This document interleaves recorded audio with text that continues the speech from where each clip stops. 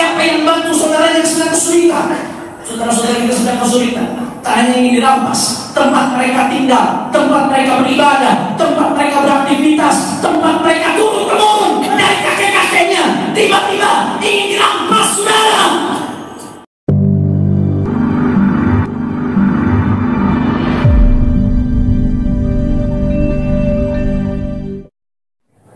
نحمده ونستعينه ونستغفره ونعوذ بالله من شرور أنفسنا ومن سيئات أعمالنا من يهد الله فلا مضل له ومن يضلل فلا هادي له أشهد أن لا إله إلا الله وحده لا شريك له وأشهد أن سيدنا محمدا عبده ورسوله لا نبي بعده أشهد أنه صلى الله عليه وسلم قد بلغ الرسالة وأدى الأمانة ونصح الأمة وكشف الله به الغمة وجاهد في الله حق جهاده حتى أتاه اليقين وتركنا على محجة بيضاء ليلها كنهارها لا يزيغ عنها إلا هالك اللهم صل وسلم وبارك وكرم ومجد وعظم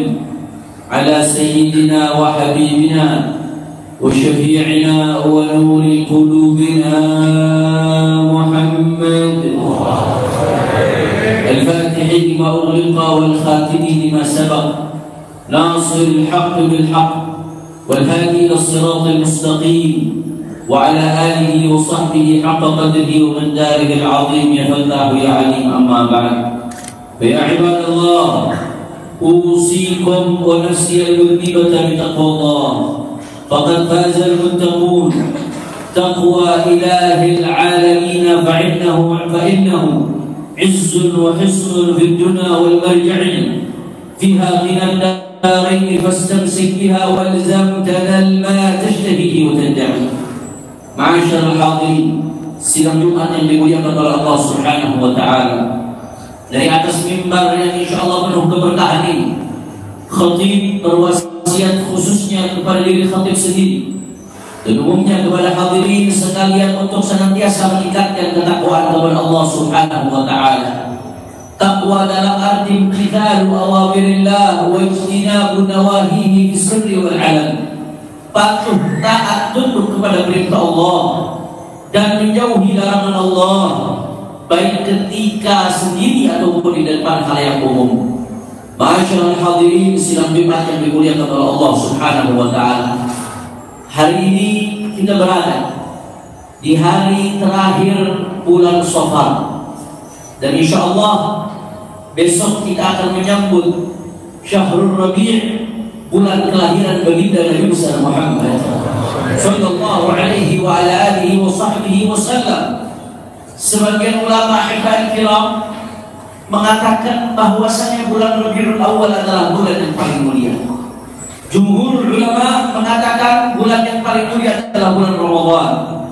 Tapi ada segelintir ulama yang mengatakan bulan yang paling mulia adalah bulan Rabiul Awal. Kenapa Rabiul Awal, saudara? Padahal bulan Ramadan yang di dalamnya ada Lailatul Qadar khairun min alfi syahr. Kenapa harus Rabiul Awal? Padahal ada bulan Syawal yang di dalamnya ada Idul Fitri. Kenapa harus Rabiul Awal? Padahal ada bulan Dzulhijjah yang di dalamnya ada Idul Adha. Kenapa harus ada Arafah? Kenapa harus bulan Rabiul Awal? Padahal ada bulan Muharram yang di dalamnya ada Ashura. Kenapa harus Rabiul Awal? Padahal ada bulan Rajab yang di dalamnya ada Isra wal Mi'raj. Kenapa pula harus Rabiul Awal? Padahal ada bulan Sya'ban yang di dalamnya ada nisf min Sya'ban. Tapi kenapa sebagian ulama ini mengatakan bulan yang paling mulia adalah bulan Rabiul Awal?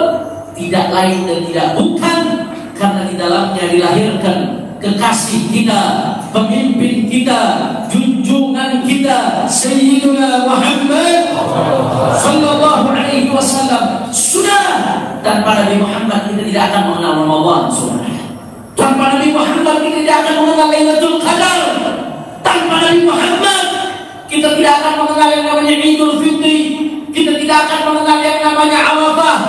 tidak akan mengenal yang namanya Idul Adha, tidak akan mengenal yang namanya Ashura, tidak akan mengenal Isra Mi'raj, wala nisfu Sya'ban. Wallahi ma arafna hada wala daka illa bi habibina Muhammad sallallahu alaihi wasallam. Karena itu bulan Rabiul Awal yang merupakan bulan kelahiran Rasulullah sallallahu alaihi wasallam adalah bulan kelahiran cahaya untuk umat yang tadinya umat berada dalam kegelapan, tidak tahu yang mana yang baik, yang mana yang buruk, yang mana yang hak, mana yang batil, mana yang benar, mana yang salah. Tapi dengan kelahiran Nabi, kemudian Nabi tumbuh besar, diutus menjadi Rasulullah sallallahu alaihi wasallam, kita menjadi mengenal segala kebaikan. Semuanya bermuncul dari, semuanya bermula dari lahirnya baginda Nabi besar Muhammad sallallahu alaihi wasallam. Oleh karena itu Rabi aqbal alaina marhaban bil Rabi', Rabi aqbal alaina marhaban bil Rabi'. Bulan Rabiul Awal datang kepada kita, maka selamat datang bulan Rabiul Awal. Kita akan ramaikan bulan Rabiul Awal, dan seluruh umat Islam di dunia, di berbagai antero dunia akan meramaikan bulan ini dengan menyambut hari kelahiran Rasulullah sallallahu alaihi wasallam. Kita menyambut hari kelahiran Rasulullah, al-ihtifal bi dzikra maulidin Nabi syarif, tidak lain dan tidak bukan adalah bentuk peneladanan kepada Rasulullah sallallahu alaihi wasallam. Saudara, Rasulullah sendiri yang mengatakan ketika beliau puasa hari Senin, suila Rasulullah sallallahu alaihi wasallam an shaum yaum al-itsnain faqala dzaka yawmun wulidtu fihi. Rasulullah ketika puasa hari Senin ditanya oleh para sahabat-sahabatnya, kenapa engkau puasa di hari Senin wahai Rasulullah sallallahu alaihi wasallam? Apa kata Rasulullah sallallahu alaihi wasallam? Dzaka yawmun wulidtu fihi, maka di hari Senin disitulah aku dilahirkan, kata Rasulullah sallallahu alaihi wasallam. Maka Rasulullah puasa di hari Senin tidak lain dan tidak bukan sebagai bentuk syukur kepada Allah atas lahirnya Rasulullah sallallahu alaihi wasallam di hari Senin. Saudara, maka dengan apa kita meramaikan bulan ini, saudara? Bukan hanya dengan sekedar perayaan. Kita meramaikan bulan ini juga dengan memperbanyak sholawat kepada Rasulullah sallallahu alaihi wasallam. Kesempatan, saudara, kita hadir dari acara maulid ke acara maulid, dari perayaan ke perayaan, dari masjid ke masjid, dari musala ke musala. Sungguh terlalu, saudara, kalau itu tidak membuat kita lebih dekat dari Rasulullah sallallahu alaihi wasallam. Rasulullah mengatakan, aqrabukum minni manzilatan yaumil qiyamah aktsarukum salatan alayya. Yang paling banyak sholawat kepada aku di dunia, nanti di akhirat, kata Rasulullah, dia akan paling dekat kepada baginda Nabi Muhammad sallallahu alaihi wasallam. Oleh karena itu, saudara, saya ingatkan, kita hadir dari maulid ke maulid, dari acara ke acara. Jangan sampai kita duduk di tengah-tengah orang yang bersolawat, tapi lisan kita pelit untuk bersolawat kepada Rasulullah sallallahu alaihi wasallam. Akhirnya apa yang terjadi? Keluar dari Rabiul Awal, bukannya semakin dekat kepada Rasulullah, malah semakin jauh dari Rasulullah sallallahu alaihi wasallam. A'udzubillah min dzalik. Kemudian, saudara, kita merayakan kelahiran Nabi, merayakan bulannya Rasulullah. Di antara yang paling penting adalah bil-ihtimam bi umuri ummati, perhatian dengan urusan umat Nabi, saudara. Nabi yang mengatakan, "Man yahtam bi amril muslimin falaysa minna." Siapa yang tidak peduli dengan urusan umat Islam bukan bagian dari kami, kata Rasulullah. Diancam oleh Rasulullah sallallahu alaihi wasallam, kaum umat Islam, umat Nabi, tapi tidak peduli dengan urusan umat Nabi, tidak diakui oleh Rasulullah sallallahu alaihi wasallam.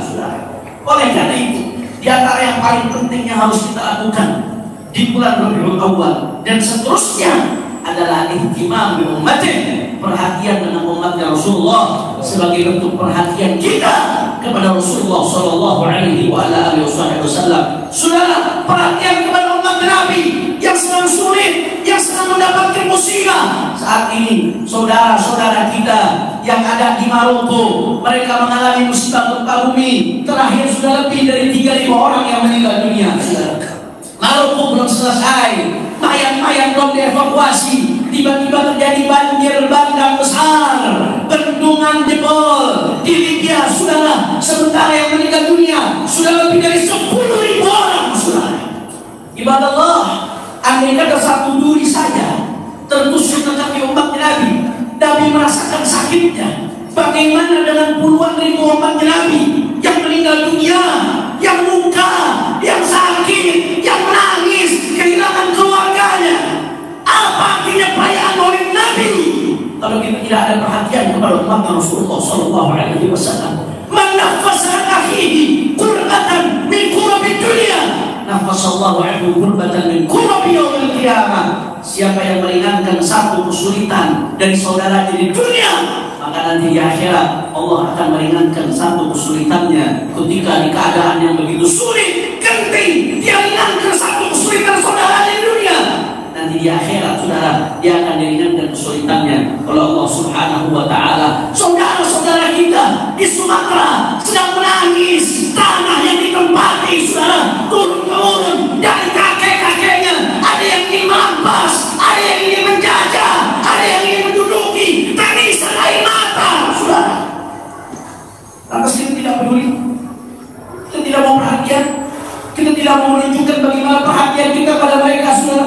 Padahal Rasulullah dalam sebuah hadis yang dikutip oleh Abu Yazid Muhammad bin Ali bin Abbas Al-Maliki Al-Hasani dalam salah satu kitabnya, Rasulullah mengatakan, "Man qada li akhihi hajatan wa qadtu 'inda mizanih fa in raja wa illa syafa'tuh." Kata Rasulullah sallallahu alaihi wasallam.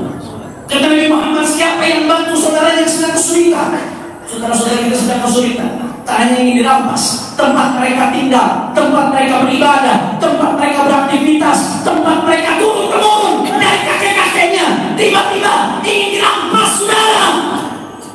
Atas kita diam, kita buka, kita tidak menunjukkan keprihatinan kepada saudara-saudara kita, saudara. Padahal Rasulullah SAW mengatakan, "Man qadha li akhihi hajatan wa qadtu 'inda mizanih." Kata Rasulullah SAW, siapa yang menaikkan hajat saudaranya, waqaftu 'inda mizani, aku akan berdiri nanti di timbangannya di hari kiamat, saudara. Di hari ketika kita begitu khawatir, andai kata timbangan dosa kita lebih berat, neraka tempatnya, saudara. Timbangan amal ibadah kita lebih berat, maka surga tempatnya. Hari yang begitu mengkhawatirkan, anak kita yang kita besarkan, istri kita yang kita berikan nafkah, orang-orang yang kita cintai di dunia. Yawma yafirrul mar'u min akhihi wa ummihi wa abihi wa sahibatihi wa banihi likulli imri'in minhum yawma idzin sya'nu yughnihi. Masing-masing sendiri. Orang tua kita kabur, anak kita kabur, istri kita kabur, orang-orang di sekitar kita kabur, saudara. Likulli imri'in minhum yawma idzin sya'nu yughnihi. Masing-masing pikirkan dirinya, nggak peduli dengan yang ada di sampingnya, saudara. Bahkan di hari kiamat, satu sama lain tidak pakai baju, saudara, tapi tidak ada yang peduli kiri kanannya, saking gentingnya keadaan hari kiamat. Tapi ada kabar gembira dari Rasulullah Sallallahu Alaihi Wasallam, "Man qada li akhihi hajatan," siapa yang menunaikan hajat saudaranya, kata Rasulullah, "waqaftu 'inda mizanih," aku akan berdiri di samping timbangannya, kata Rasulullah Sallallahu Alaihi Wasallam. Fa in raja, kalau timbangannya amal ibadahnya lebih baik, lebih berat, alhamdulillah, masuk surga. Wa illa, tapi ini yang kita khawatirkan, ketika dosa-dosa kita lebih berat daripada amal ibadah kita. Di saat itu yang kita butuhkan hanya syafaat Nabi Muhammad Sallallahu Alaihi Wasallam. Rasulullah mengatakan, yang membantu saudaranya sesama Muslim nanti di hari kiamat, timbangannya dibantu oleh Rasulullah Sallallahu Alaihi Wasallam. Lantas kita mau diam, kita membuka melihat saudara-saudara kita kesulitan. Habib Hanif dalam hadis Rasulullah SAW mengatakan, "Unsur akhaka zaliman aw mazluman." Tolong saudara, kata Rasulullah. Tolong saudara, zaliman aw mazluman. Baik saudara itu berbuat zalim atau mazlum atau di dalam keadaan zalim. Para sahabat heran, ya Rasulullah, kalau mazlum sudah jelas ya Rasulullah, orang mazlum yang terzalimi harus dibantu, itu sudah jelas. Tapi bagaimana ya Rasulullah, engkau mengatakan zaliman, termasuk yang zalim harus ditolong ya Rasulullah. Bagaimana mungkin yang zalim ditolong ya Rasulullah? Kata Rasulullah SAW, cara menolong orang yang zalim adalah dengan menghentikan dia dari berbuat kezalimannya, saudara. Ketika dihentikan dari berbuat kezalimannya di dunia, seolah-olah kelihatannya tidak enak, seolah-olah kelihatannya bertentangan, tapi mereka yang kita hentikan dari perbuatan zalimnya, besok di hari kiamat akan berterima kasih kepada saudara-saudaranya yang menghentikan dia dari dari perbuatan zalimnya, saudara. Oleh karena itu kita menyambut bulan Rabiul Awal. Mari kita sambut bulan ini dengan memperbanyak sholawat kepada Rasulullah. Mari kita menyambut bulan ini dengan memperbanyak menyebut nama-namanya Rasulullah, menyebut sifat-sifatnya Rasulullah, menyebut saudaranya Rasulullah, sejarahnya Rasulullah sallallahu alaihi wasallam. Tapi jangan lupa juga, saudara, mari kita sambut bulan ini dengan menggembirakan hati Rasulullah. Dengan cara apa? Perhatian dengan umatnya Nabi Muhammad sallallahu alaihi wasallam. Umat Nabi yang butuh pertolongan, tolong mereka, bantu mereka. Umat Nabi yang sedang dizalimi, bantu mereka.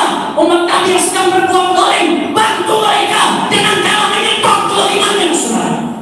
Umat Nabi sallallahu alaihi wasallam yang sedang dibayang-bayangi dengan kemaksiatan, bantu mereka dengan mencegah kemaksiatan. Inilah salah satu yang bisa menggembirakan Rasulullah sallallahu alaihi wasallam. Di akhir khutbah ini saya mengutip hadis dalam sebuah hadis sahih. Rasulullah sallallahu alaihi wasallam bersabda, kata Rasulullah sallallahu alaihi wasallam, hayati khairun lakum wa mamati khairun lakum. Kata Rasulullah sallallahu alaihi wasallam, hidupku baik untuk kalian dan matiku juga baik untuk kalian. Kata Rasulullah sallallahu alaihi wasallam. Ketika Rasulullah hidup, Rasulullah membimbing kita dengan unjangan-unjangannya, dengan hadis-hadisnya. Itu adalah kebaikan untuk umat yang menjadi bekal umat sampai hari kiamat. Tapi ketika Rasulullah sudah wafat, Rasulullah wafat tidak sama dengan yang lainnya. Yang lain wafat selesai, terwujud kaku, tidak bisa berbuat apa-apa. Akan tetapi Rasulullah ketika wafat hanya perpindahan dari alam dunia yang fana kepada alam yang baqa, kekal, saudara. Rasulullah hidup dalam barzahnya. Rasulullah hidup di alam barzahnya. Dalam hadis Rasulullah mengatakan ketika Rasulullah sudah wafat, itu juga baik untuk kita. Kenapa, saudara? Kata Rasulullah SAW, jika kalian berbuat baik dan berbuat buruk, tu'radu a'malukum alayya. Amal kita semua akan disodorkan kepada Rasulullah SAW. Fa in wajadtu khairan hamidullah alaih. Kata Rasulullah, kalau aku lihat amal umatku ini baik, kita yang tinggal 1400 tahun setelah Rasulullah, amal kita disodorkan kepada Rasulullah. Kalau amalnya baik, hamidullah alaih. Rasulullah bersyukur kepada Allah, ya Rabb, laka syukur ya Rabb, laka alhamdu ya Rabb. Rasulullah sedang gembira, bersyukur kepada Allah kalau lihat ada amal kita yang baik, saudara.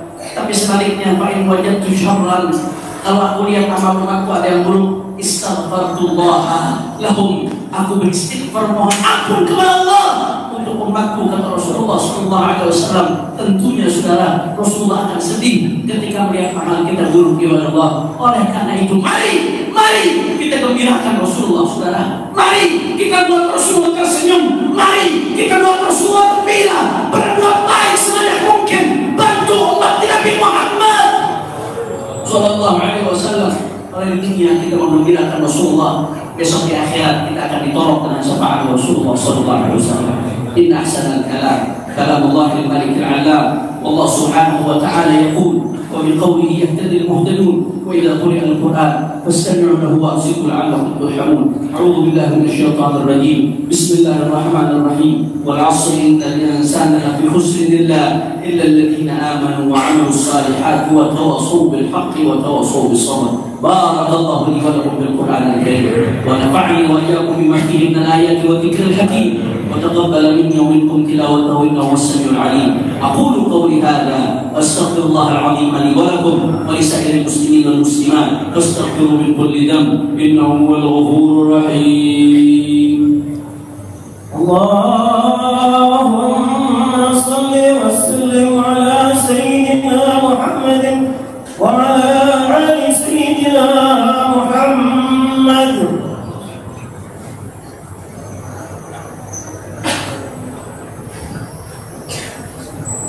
الحمد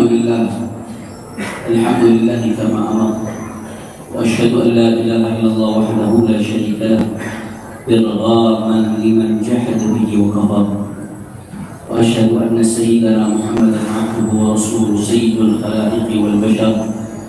اللهم صل وسلم وبارك وكرم ومجد وعظم على سيدنا وحبيبنا وشفيعنا ونور قلوبنا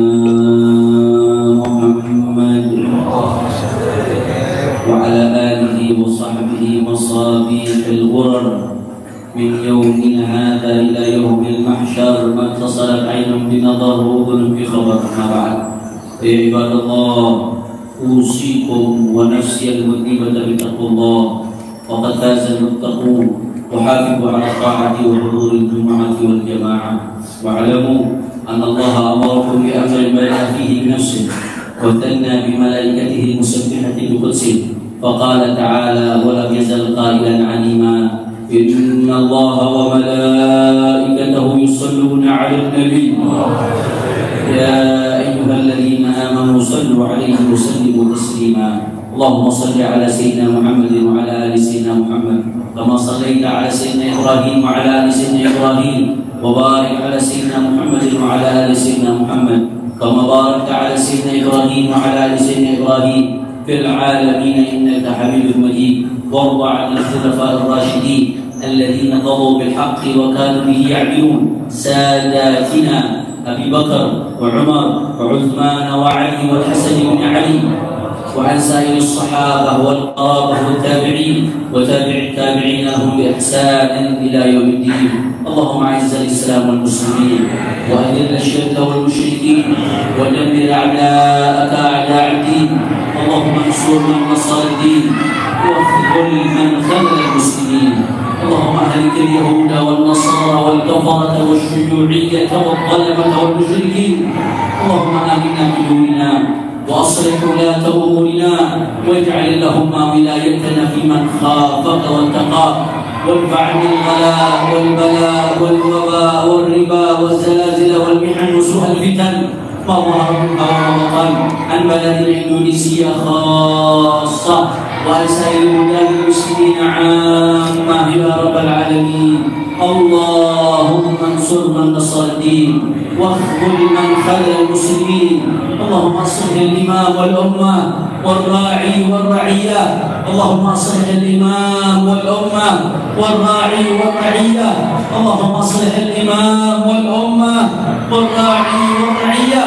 اللهم اصلحنا واصلح من في صلاحه صلاح الإسلام والمسلمين ولا تهلكنا وأهلك من في هلاكه صلاح الإسلام والمسلمين يا أرحم الراحمين.